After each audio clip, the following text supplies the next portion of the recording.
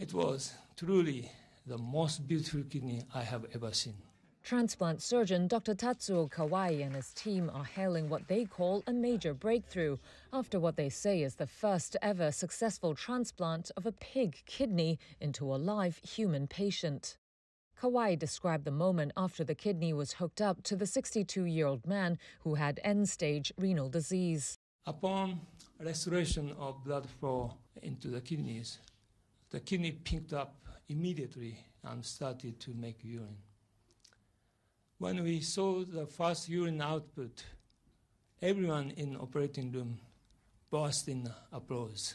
The 4-hour surgery was performed on March 16th at the Massachusetts General Hospital in Boston. The hospital said the patient is recovering well and set to be discharged soon. He had received a human kidney transplant at the same hospital in 2018 after 7 years on dialysis. But the organ failed 5 years later, putting him back on dialysis.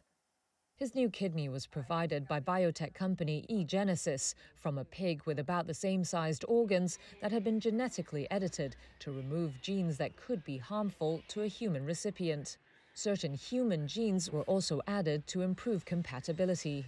And some viruses inherent to pigs with the potential to infect humans were inactivated. The renal experts are hoping the transplanted organ will last at least 2 years.